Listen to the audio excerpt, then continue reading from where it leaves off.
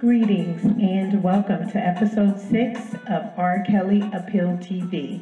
Today is November 28th, 2021, and we are live in the studio at Scales to Success LLC, where we are here keeping you linked and updated on upcoming appeal information regarding the legendary R&B singer Robert Sylvester Kelly and his appeal journey.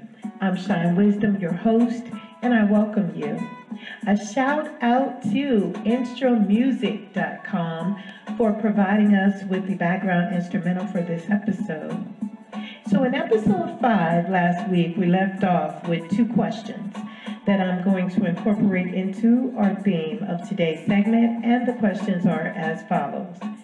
Can R. Kelly's case be overturned based on witnesses' perjured testimony under oath now that he has been found guilty on all charges?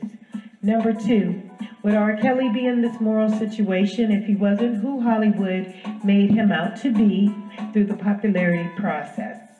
Number 3, is R. Kelly the only one who should stand accused for the entertainment downfall that overtook his life?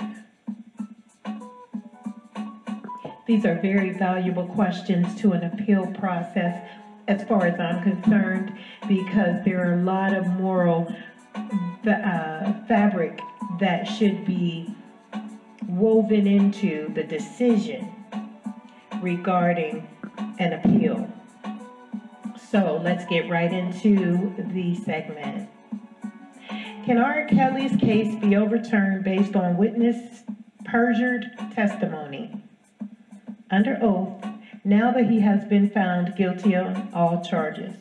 Well, according to Global News, a secondary source stating the case is being re-reviewed regarding the concept of perjured testimony, Kelly's defense attorney at the time, Stephen Greenberg, called out Michael Avenatti, stating that Avenatti represented 2 of the people in the R. Kelly case. It was later noted that he, Avenatti, represented all the women in the docu-series. Greenberg stated that Avenatti had some vendetta against Kelly, that Avenatti practiced law unauthorized in Illinois, said another source. Now, Greenberg stated that, quote, the cases were rejected 15 years ago. Within his 30-year experience as a defense lawyer, he had never seen cases reopened due to a public perception change. It is unheard of to reopen closed cases from years ago, end quote. The link to this video is in the description box for your viewing. These are some very strong points that are being made here. Another point shared that reflected that the Kelly appeal was about the DNA processing analysis within rape kits. Within 24 hours after a rape has taken place, there needs to be some DNA that would be analyzed to determine if the individual actually did the rape. There were no kits to be analyzed, resubmitted. There were no new evidence that these allegations of rape had actually taken place. These women also perjured themselves on how they wrote letters acknowledging things that they had taken from R. Kelly, and years later they stated that these signed letters were written under duress. How does this hold up in court? It's not quite hearsay, but very similar. Let me know what you think. Now, hearsay in the court of law is defined as the report of another person's words by a witness, which is unusually disallowed as evidence in a court of law. What happens when that person is the witness and states that they've lied under, one set of circumstances, and they're expected to be believed in a court of law? Their signatures were signed. They were saying that they were in relationships with R. Kelly. They were seen being happy with him.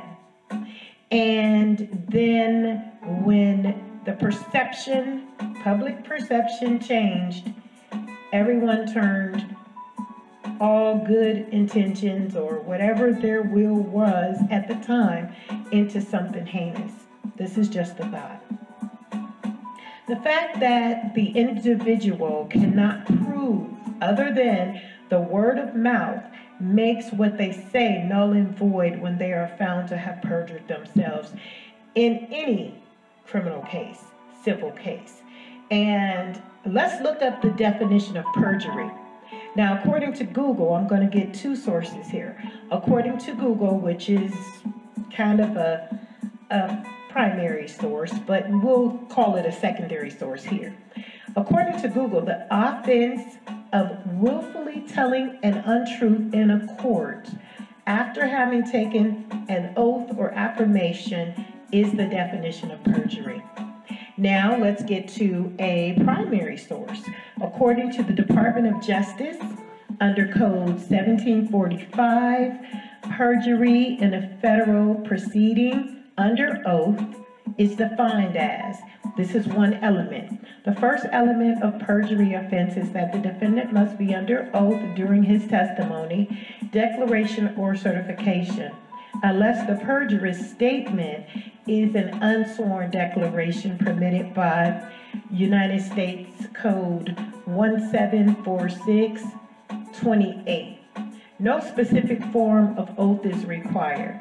The oath must only be sufficiently clear that the declaration is aware that he or she, or the declarant, is aware that she or he is under oath and required to speak the truth. Proof of the competency and authority of the oath giver may be required for prosecutions under Section 1621. More on this research can be found here at the link in the description box below. So we're going to go a little bit deeper. What are the three elements of perjury?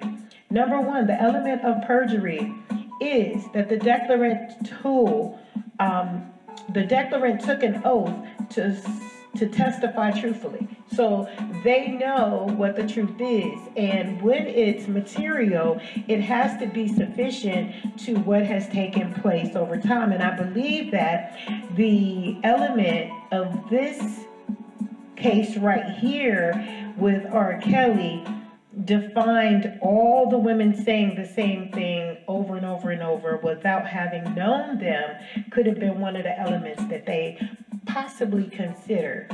Now, number two, that he willfully made a false statement contrary to that of an oath. So that's another element of perjury, that a person willfully makes a false statement contrary to that of on oath. So that's another question where Jocelyn Savage may say, I'm happily in love with, R. Kelly, quote, as a living girlfriend and on the Gayle King show. And then when the docuseries comes out, now she has been a sex slave that has been, took over state lines and gagged and, were made to wear these, baggy clothes and all this other stuff.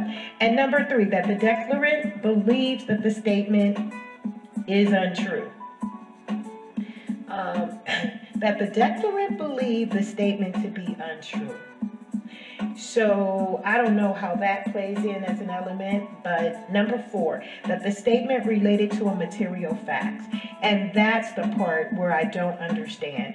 How can someone look at these statements and relate them to material facts? There's nothing holding them in abeyance right now to the statement that they're stating happened so many years ago.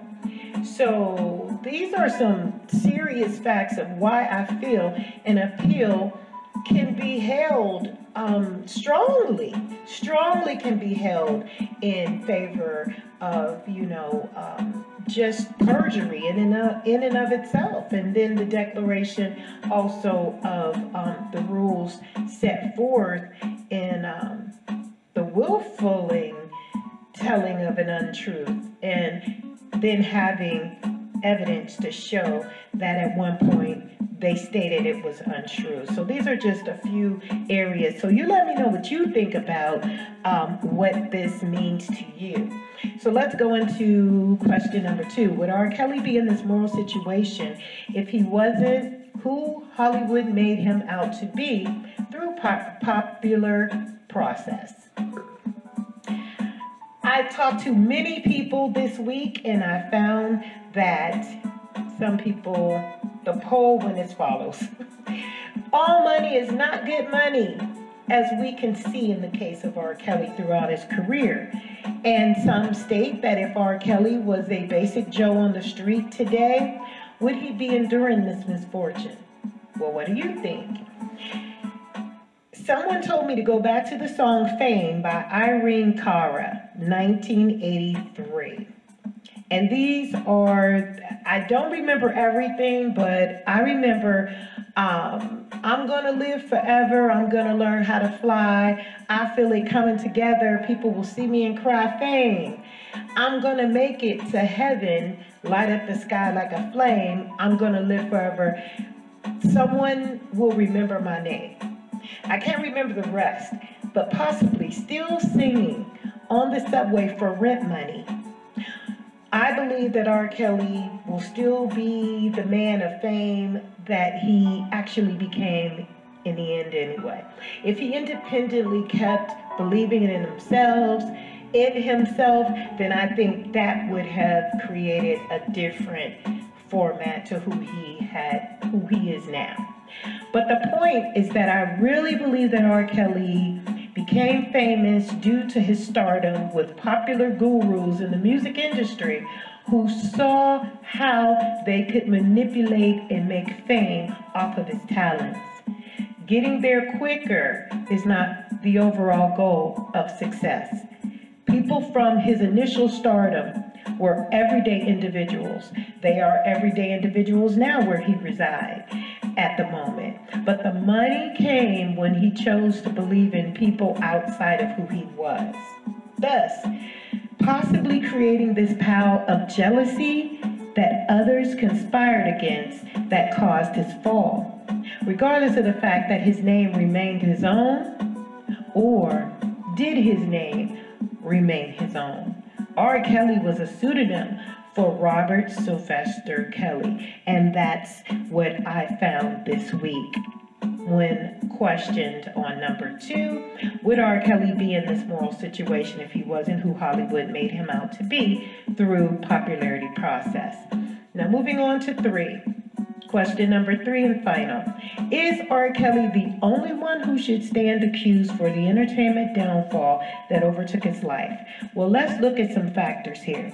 The outcome that millions enveloped and embraced during the height of his success may have created an egoic personality that would have otherwise not been created. So let's look deeper. Psychologically, if we look at the mental states of responsibility in any measure of a situation, one would suggest that one must already be moral and ready and prepared for what life is about to bring them, especially when focusing on superstardom. One individual made it very clear, not even parents are given a blue book to parenting. So do you believe all parents should just know what basic rules come with parenting? Why should it become any different with the moral responsibility of a millionaire star who makes money doing what he or she is known for doing in the spotlight of millions to become a direct moral and ethical mentor to all their fans?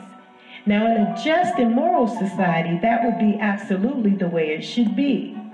This thought made sense at the time. However, it is the responsibility of those who are given the ability to touch millions to at least think of those who are hearing and seeing the lives being shown through the eyes of a superstar performer.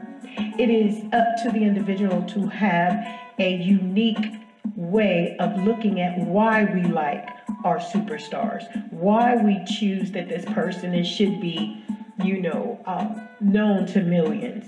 And before people become these superstars, their weaknesses need to be identified so that they will in turn know how to handle the weaknesses of their personality and their character. But many people are not focused on that because it's all about the almighty dollar. So what do you think about the moral obligation of performers to become mentors to their fans? I mean, do they have the eyes of millions on them at one time, right at their fingertips? We understand that part. But are they encompassing who they really are enough to create millions of those fans and stars that believe in their belief system?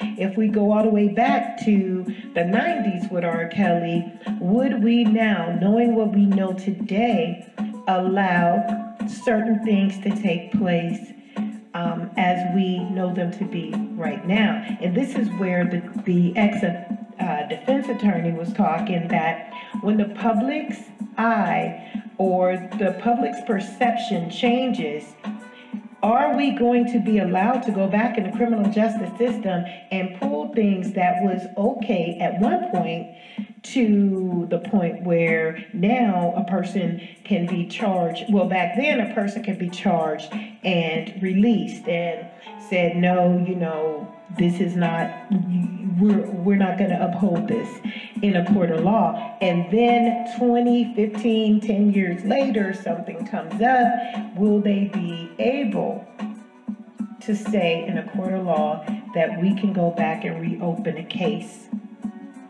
and charge what should have been charged years later? That's a very scary diagnosis when we look at the criminal justice system, especially with the fact that among our peers, our jurors are never our peers. Never are they our peers. Please like, comment, and share this podcast as we are growing within the research of the Kelly appeal and its process. We're trying to find many ideas and conversations that can be a cause of appeal action or to possibly have the case of R. Kelly appealed and overturned. Thank you so much for your comments. And, sometimes being on this podcast is all about, trying to say the right words to make sense, to help assist one in some ideas that could be brought up. So sometimes we may ramble, sometimes we may, make our mistakes, but I do not believe in editing. I believe that this is how it should be, coming out. And so with that, I thank you so much. Keep it 100 always, and we will see you next time.